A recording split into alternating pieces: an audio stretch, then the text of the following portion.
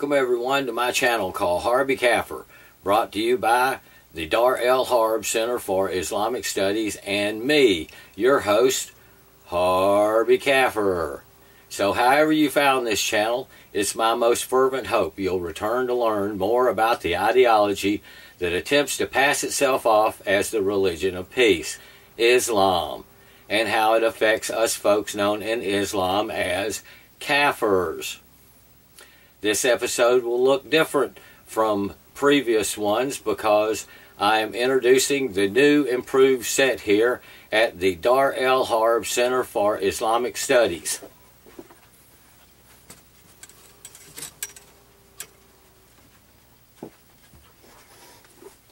Voila!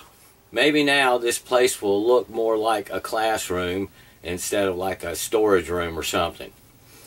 So, on with spreading a little Kafir-type knowledge. If you watch many videos about Islam, you might be familiar with the controversy about the Quran's origins and whether it had different versions during its compilation. Well, this isn't about that. How the Quran originated isn't as important to us Kafirs as what it says now and how it has been translated in different ways for different reasons. I have two versions of the Quran now since picking up my little pocket version of Islam's holy word recently at a local Goodwill.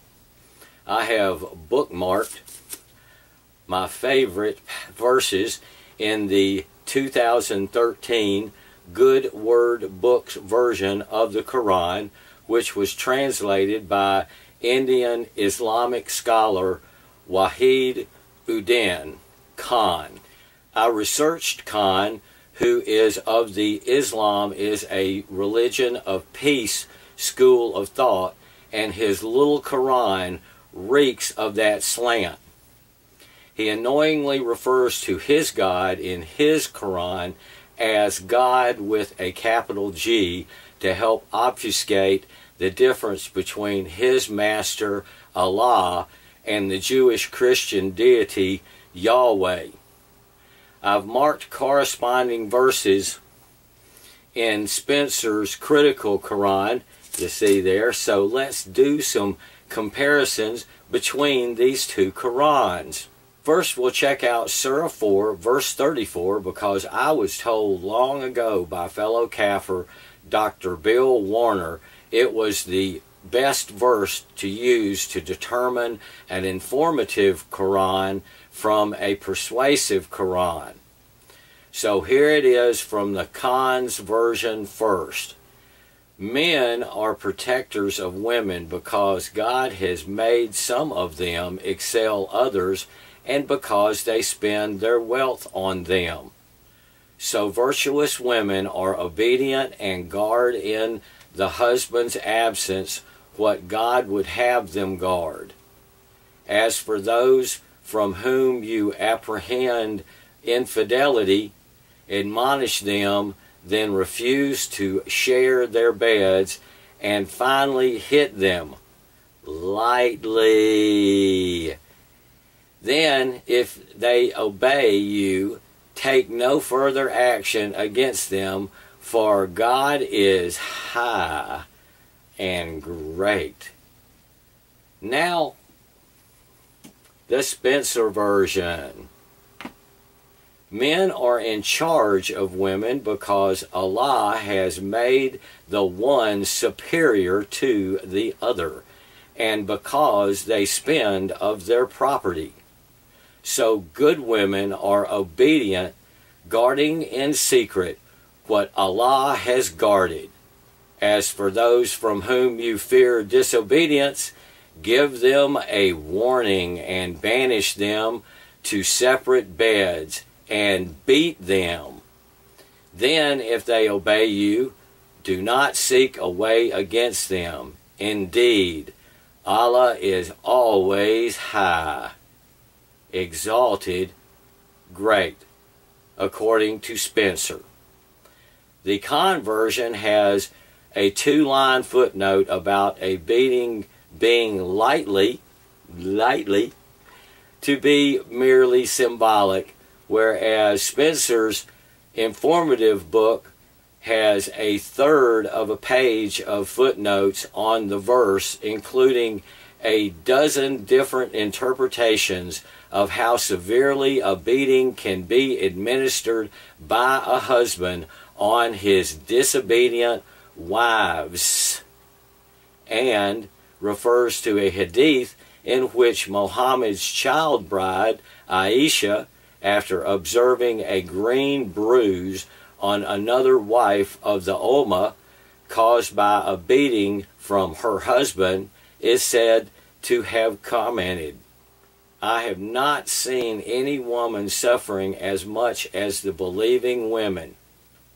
Let's try another verse.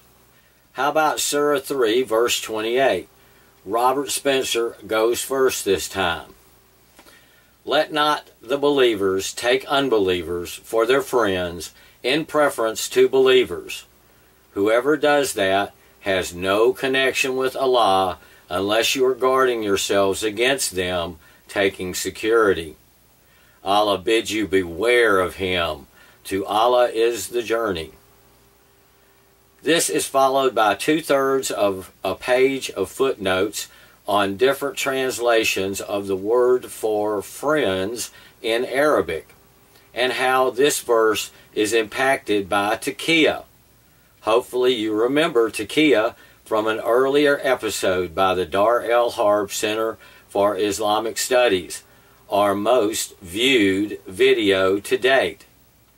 But continuing with 328, the Wahid Uddin Khan version in its footnotes says, and I'm quoting here, "A believer treats all human beings with justice and fairness without differentiating between Muslims and non-Muslims, but friendship with non-Muslims who are at war with Islam is not lawful." Well, I guess that leaves me out. Then Khan translates the same verse to read, "Let not the believers take those who deny the truth for their allies in preference to the believers. Anyone who does that will isolate himself completely from God, unless it be to protect yourselves against them in this way.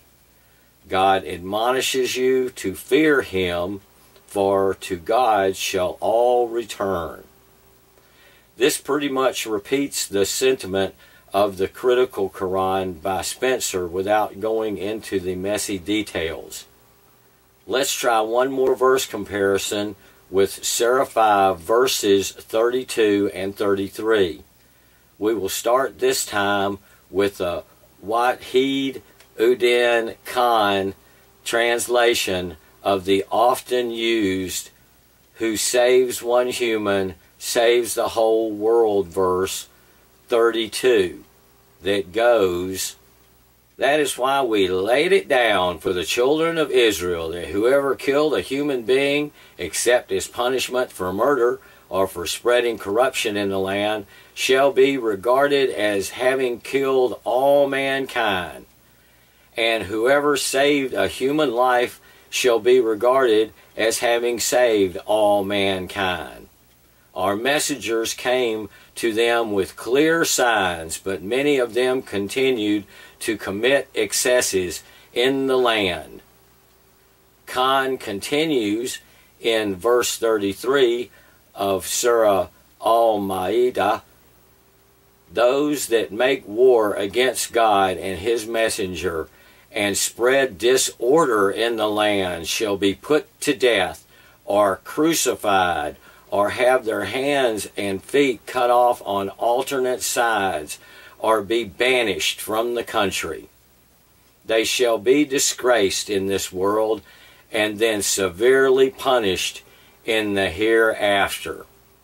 It's a shame they don't have that last part for folks that take stuff out of context, but again, that falls under taqiyya.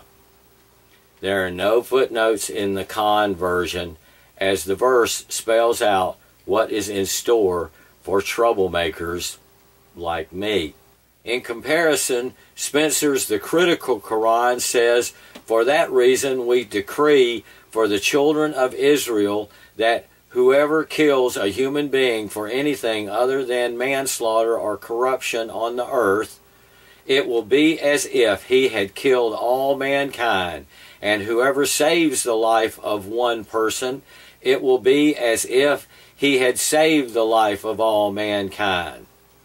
Our messengers came to them of old with clear proofs, but afterwards, indeed, many of them committed excesses on earth." Then it goes on to say in the next verse, for context, "The only reward for those who make war upon Allah and His Messenger and struggle to sow corruption on earth will be that they will be killed or crucified or have their hands and feet cut off on opposite sides or be expelled from the land. Such will be their degradation in this world, and in the hereafter theirs will be an awful doom." Wow, as I said in an earlier episode, that doesn't sound so innocent when one reads the whole verse in context. But then the conversion is also full of wrath when it is read in context. So I guess there are some pigs you ain't getting all the mud off of, no matter how hard you scrub, as we say back home. Well, I'm pretty sure everyone could see where this was heading a dozen minutes ago, but here goes anyway, so I can get this episode ended. I can't recommend you obtain one of these pocket-sized Wrath of Khan Qur'ans unless you already have a copy of Robert Spencer's Critical Qur'an. This persuasive translation, as I call it, is intended to present Islam as the religion of peace. It even says that in its introduction, which is ascribed as a footnote a few times for its more jihad-filled passages. But if you have a copy of the Critical Qur'an by Robert Spencer with its extensive commentary in the footnotes to help you understand what you are being told, then by all means pick up a copy of one of these pocket-sized Wrath of Khan versions of the Qur'an. But remember, it's for entertainment purposes only. So you can use it to amaze and impress your friends with the verse that condones pedophilia, Surah 65, verse 4. Wow, that went on a lot longer than I had wanted. I really just wanted to introduce the new blackboard set and show off my little Goodwill find, but I ended up having to research this Wahid Uddin Khan fella to understand his spin on this pocket-sized translation version, which I've dubbed the Wrath of Khan, which I can carry with me to whip out, to entertain and amaze my friends with all the fun and interesting things I have learned as a kafir. And one of those things I have learned as I study Islam is, I'm already a kafir. I might as well be a warner.